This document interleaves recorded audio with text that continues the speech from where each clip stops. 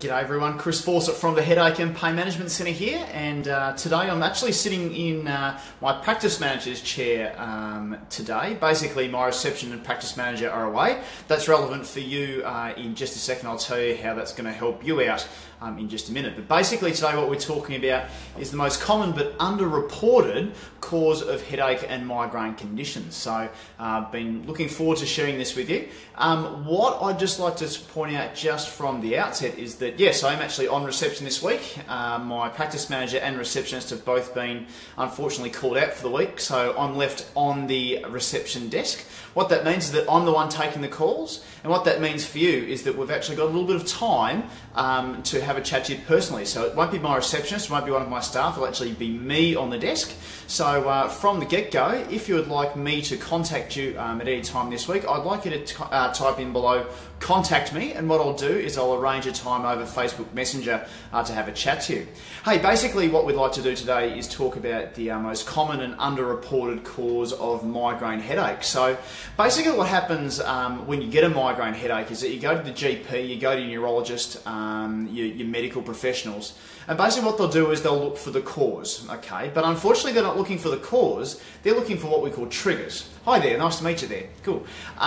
Basically what happens is that they look at triggers rather than the causes. So quite often what you'll see is they'll try to identify food triggers. So like, for example, some people can't eat onions or bananas, soft cheeses, dark chocolates. Others might be red or white wine, for example. They might blame it on stress, so you need to just chill out a bit more, which can be a little bit hard when you've got kids running around or you've got a high pressure job. Good luck with that.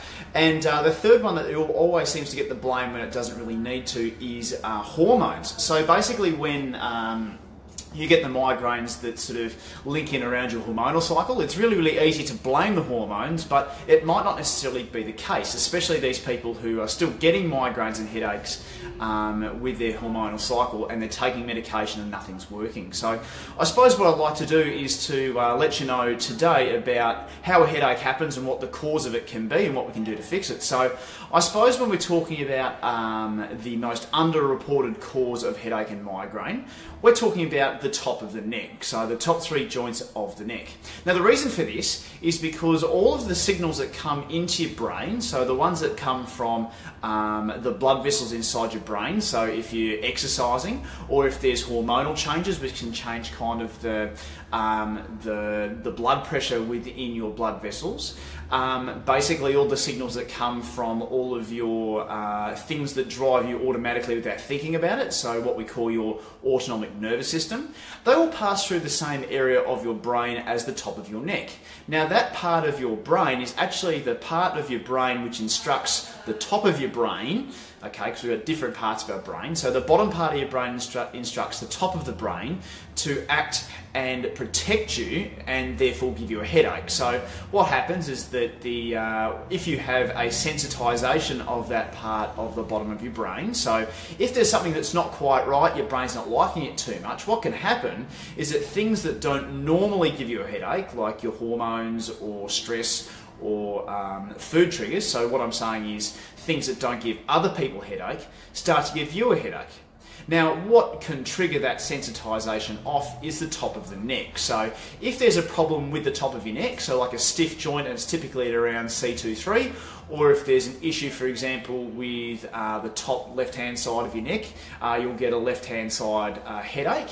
What can happen is that those triggers, so the hormones, the stress, the foods, the wines and so on, can cause a headache when in reality it's actually the neck that's starting it all off. And the way to treat that is actually to have a look at your neck, make sure that your neck is moving properly, and if it's not, we get the neck moving so that you can actually have your triggers again. So your red wines, you can have your lack of sleep, you can be a little bit stressed, or you can have your hormonal sort of fluctuations that you normally have, but without the pain and agony of having a migraine headache that knocks you out for a few days. So that's basically all I wanted to get across today, is that you can have all sorts of different triggers that come through your system, but there's really only the one cause, and the most common cause is a stiffness at the top of the neck, which needs to be treated with good, solid manual therapy and some education exercises to get that right.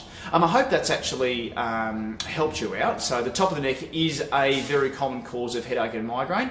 More like 80 to 85% of the time it is. And it's really important that you get your neck checked by someone who knows what they're doing when they are checking your neck, so they don't make things worse or stir things up.